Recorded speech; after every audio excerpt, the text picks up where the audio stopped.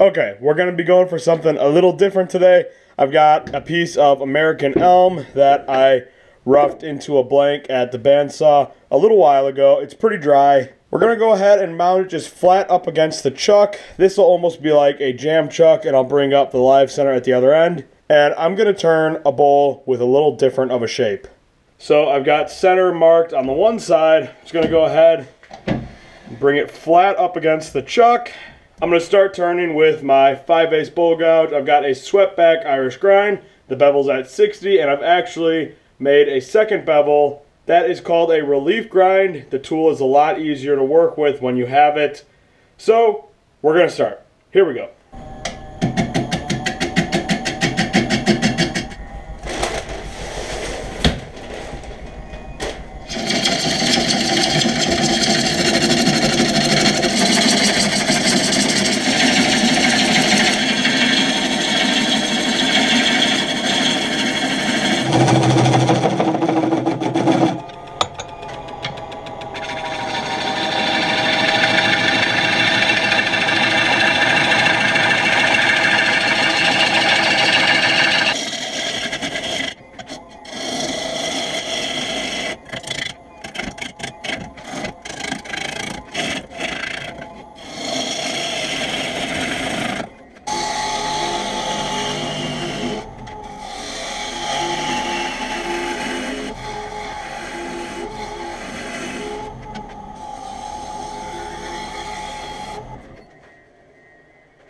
Now, because sanding is so boring and nobody really wants to sit through it and watch the entire process, here's a clip of Steven Seagal fighting down some people. Straight up 1990 karate fight movie. You're welcome.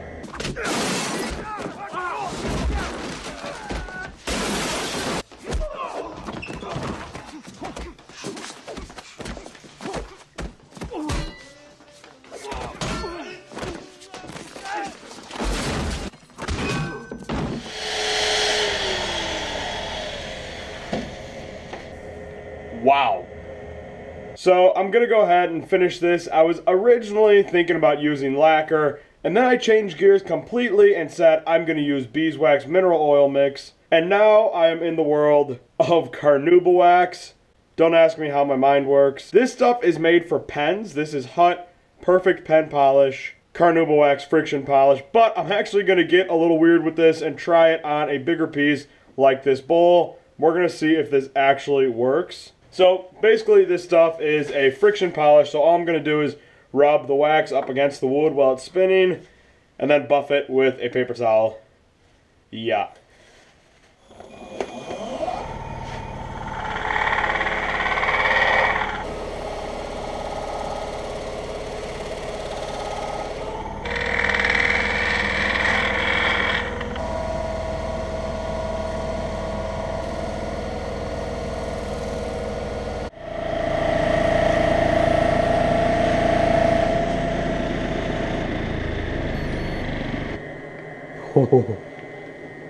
That looks way better than I ever thought it would have.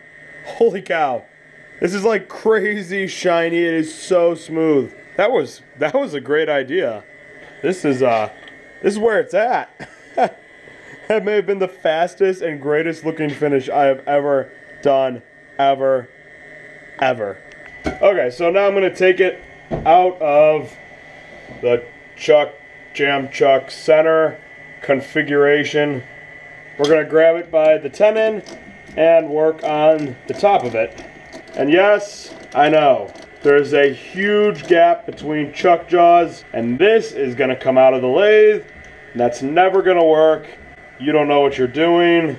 Basically, I need a bigger set of chuck jaws, and also basically, I cannot see the purpose of investing in that big set of chuck jaws because this has never failed me. Bumps the camera, but this has never failed me. It's never come out of the chuck jaws before, knock on wood. And everybody says you never want to have this big of a gap between chuck jaws. I don't understand why. Never had a problem with it. So take that, wood turning purists. Okay, now we're going to go ahead and work on the inside.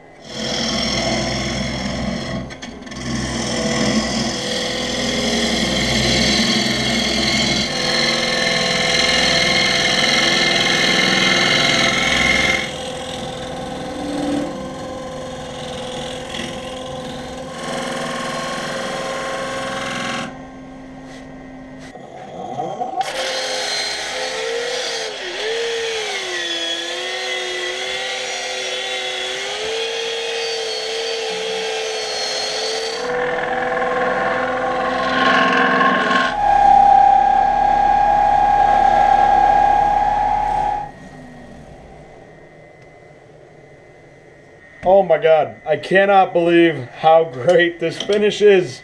I can't get over this. I don't know why nobody uses this stuff on bowls or anything but pens. I mean, this is like a seriously high quality finish. This is some serious finishing skill right there. It's like the easiest thing to do ever. Now that I'm done ranting about how great this finish is, we can go ahead and get out this little work of art, the wooden jam chuck. It's literally a piece of wood with a tenon, shelf and drawer liner. This is key, absolute key in getting successful results from your wooden jam chuck. Without this, the fit won't be necessarily different. It'll still grip the wood, but it'll really mar up the inside of your bowl and leave a little mark. This stuff helps cushion and protect the wood. Yeah. We can just bring up the live center to the original center hole from when we first turned this. Okay, we need shelf and drawer liner adjustments. Try that. That is slightly better. So just make sure you have good pressure in your tailstock. I just brought up my tool rest. We're going to go ahead and turn off the tenon, and I'm going to stop talking now.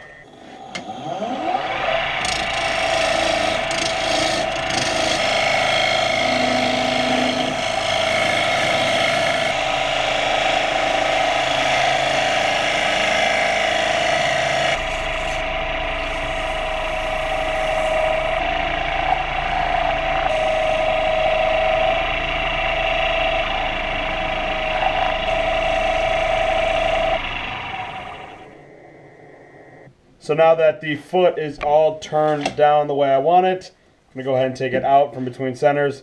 This piece snaps off. And power sander just to finish everything off.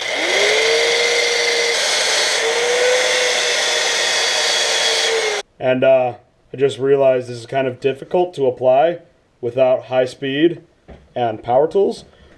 Okay, I have not used this thing in a really long time, but I found a buffing wheel. We're going to try this.